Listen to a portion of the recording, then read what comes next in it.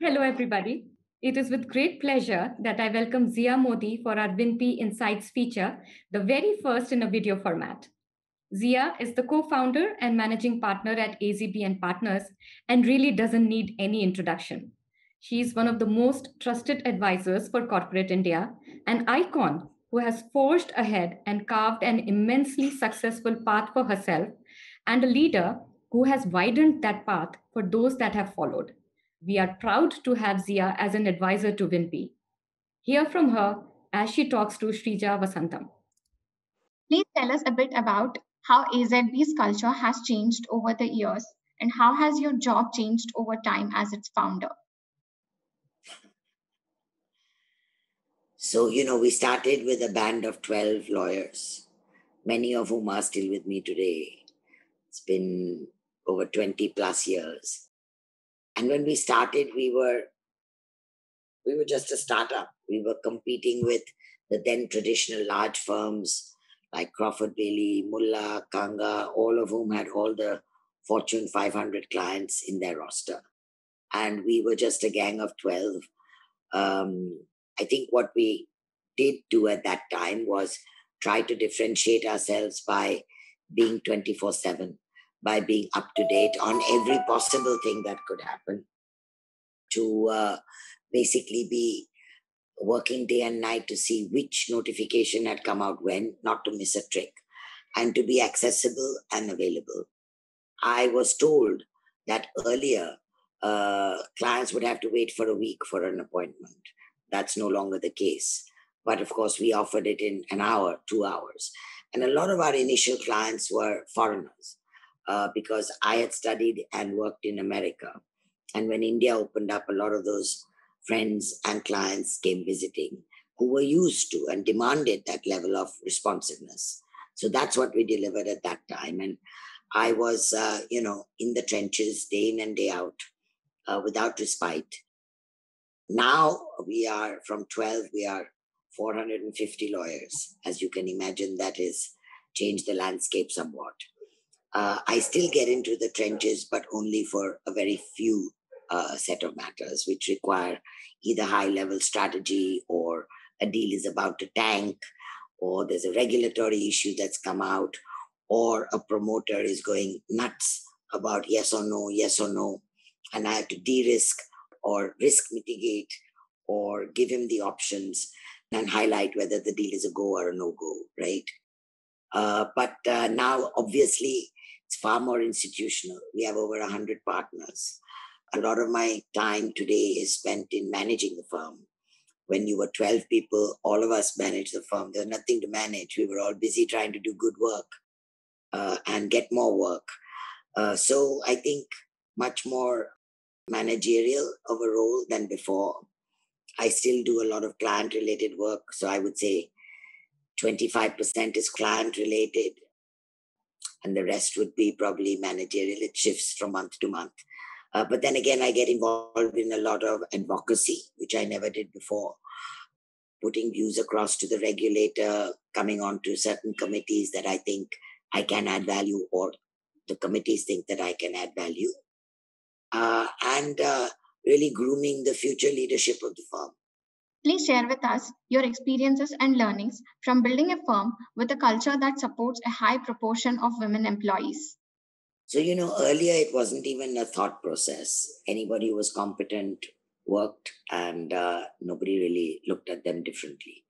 But as you have more lawyers and as you have many more women and many more women as partners, then my focus is a lot more now on how to retain our talent, right? Because I always say that if you have invested so much in a woman and given the firm the ability to make her a brilliant lawyer, then how stupid can a firm be to let that woman go without understanding why and not doing everything you can to retain her? So I think, being a woman myself, obviously I've gone through all the problems that young women go through. I've seen how it can play out. I've seen where a safety valve can help for a certain period of time. Of course, being a woman, I think that it is easier for women to come and chat with me about their problems or their asks or what they would like or what is bothering them or why they think that they will have to leave if this doesn't happen or that doesn't happen. And so I'm a great believer in bespoke solutions. One size doesn't fit all. What is a traumatic situation for one woman may not be for the other, and vice versa. And so I think listening to the young women and seeing that you're not being disinterested or deaf to what they're saying. Sometimes they exaggerate. Sometimes what they're saying is rubbish. A lot of times what they're saying is very, very practical and true. And so if leadership can provide practical solutions, that's what I think we try to do. What's your secret to building and maintaining strong client relationships over many decades? I think I just enjoy my clients. I really like them. They become friends. They know I look out for them. I think about them. My other partners always laugh that you have all these weekend conversations with your clients. They must be thinking you're nuts. But I don't care. When I have client quiet time on the weekend and I'm thinking about them, I will call them. And it's a 5-minute call, 10-minute call. But then I'm done with my conscience list as far as they are concerned. And I think that over the years, I've stayed connected. I've not just looked at them as business propositions. I have, in some cases, grown with them. And so their loyalty is very, very important to me, such that I must reciprocate. And then you want to become, like all good lawyers and professionals, trusted advisors to your clients. They think of you more than a lawyer, you're lawyer plus. And the plus is understanding exactly what are the points that only law does not address. So having a 360-degree approach, understanding when I say you can't do this, they'll come back and say, but listen, these are the issues. If I can't do this, this is the impact, that is the impact. And so then you go back and say, okay, if that's the impact and that's what he wants to do, and these are my concerns, how do we try and marry them? How do we try and balance them? And so I think communication with the clients, having a decent amount of EQ, which partly comes from being a woman, and communicating. Zia, what are the key learnings from building a successful career in a profession which was male dominated and in which most of the clients are still men? So, when I was in New York, I never felt the difference when I worked there for 5 years. When I came back and came to court, obviously very male dominated in terms of lawyers. And I think that I took my father's advice and just put my head down and struggled and worked hard and worked relentlessly just to make sure that nobody thought that I shortchanged anyone because I was a woman, simply because the ecosystem didn't really give the opportunity. And, we all grow up and we are who we are because of our formative years. And as I've always said, I have a very strong mother. She is a Baha'i by religion. I'm a Baha'i by religion. And one of our religious commandments, forget about, principles, commandments, is that our prophet says that men and women are equal. And if men and women are equal, and that is the word of God, according to all Baha'is, then we never really felt discrimination in our homes. And I was one of 4 children, 3 boys.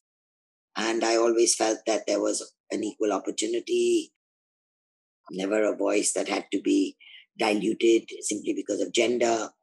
And then, of course, fighting for being there and trying to make space for myself, along with my peers as a junior at the bar. And then later on, when I switched to corporate M&A in the traditional, non-contentious, transactional space. But gender diversity is still as much as an issue today as it was 100 years ago. What do you think policymakers should be focusing on to drive fundamental change in this? I don't think it's that bad. I think it's a little better. We have moved on in 100 years. I would, of course, draw the distinction between the cities and the villages. But I think that, there are a lot of schemes the government puts out there for women, we just don't know enough of them. We don't tap into them to understand what safety nets are available. At a corporate point of view, I think that two things. One is, I think that middle managers, especially, should be given KRAs to prove why X% of their workforce is not women. The minute you make it a KRA, there is a vested interest in performing the KRA. And so, merit aside, which is obviously a given, I don't think we have women that are only stupid that are vying for that space. I think we have brighter than bright women who are there, but are simply not being noticed because of unconscious bias or just people don't focus. Once you make that a KRA, people focus. So that is one. The next is when you get more women leaders, which will happen in course of time. Those will drive an agenda that forces top-down people to address the gender diversity issue and to make sure that in that context, both at recruitment and retention, the women are important and stay in the leader's mind, such that then, you get a middle bracket, nice little bulge of women, then they will again, hopefully, support the women below them. And it'll become a nice little pyramid so that a lot of the women who got the opportunity while climbing up will remember that the youngsters have to be given the opportunity as well. The first female judge of the Supreme Court of India was appointed in 1989, 39 years after the court was instituted. Only 7 more women have been appointed to the Supreme Court after that. And sadly, there has been no women Chief Justice of India to date.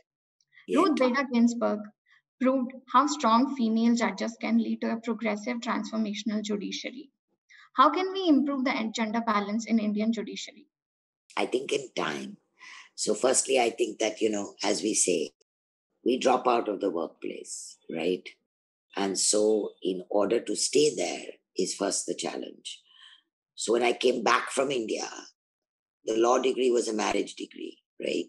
You studied for 3 years while your parents found you a husband, and that was it. But if you look at how many judges get elevated who are women, I think if you have a smaller pool of women judges, naturally you'll have a smaller pool of judges that travel all the way to the Supreme Court. And that can be because of judges get transferred. Women can't really uproot themselves from their family as much as a man can require his family to travel with him wherever he gets transferred. And again, I think that, 48% of our women are subject to what we call the leaky pipeline. 48% of our women drop out of the workforce at one stage or the other. And that's a huge percentage, right? That has to affect people or women in the legal profession. And therefore, there are just simply fewer women judges to travel that.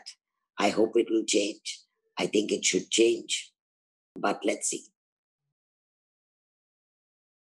Now we move on to the fun segment, Ask Me Anything with Zia.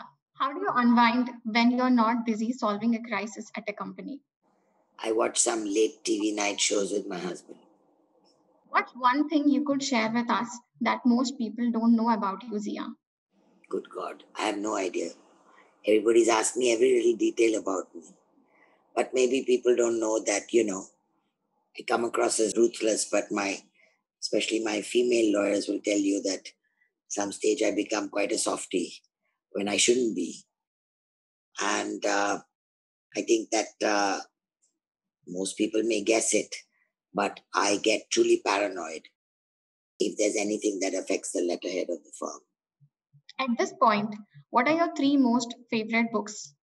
As I said, not much in terms of book reading, but I read my Baha'i books and then I read management articles, I read management books, a great lover of all the McKinsey alerts that come out. But really, if you're asking me for novels, etc., the day just goes by and then I've crashed on my pillow before I can pick up a book. What's your favorite form of art, Zia, and why? So again, nothing specific, but I love Raza. And I love a young painter who's now become quite famous called Narayan. Does great horses. My husband is really the art connoisseur in the family. He picks out young artists who then tend to become quite famous after 10, 15 years. but eclectic, really, whatever pleases the eye.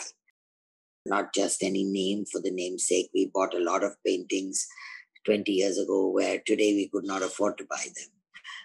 But just, I think, a random collection, nothing specific. But if you ask me where the colors please me the most, it would be a raza. Please name 3 women who inspired you the most in your life. I would say my mother, Ruth Bader Ginsburg. These would be the 2. Definitely my heroes. Thanks for taking out time and sharing these wonderful insights with us, Zia. We really Pleasure. appreciate it, and please stay safe. Thank you. All the best.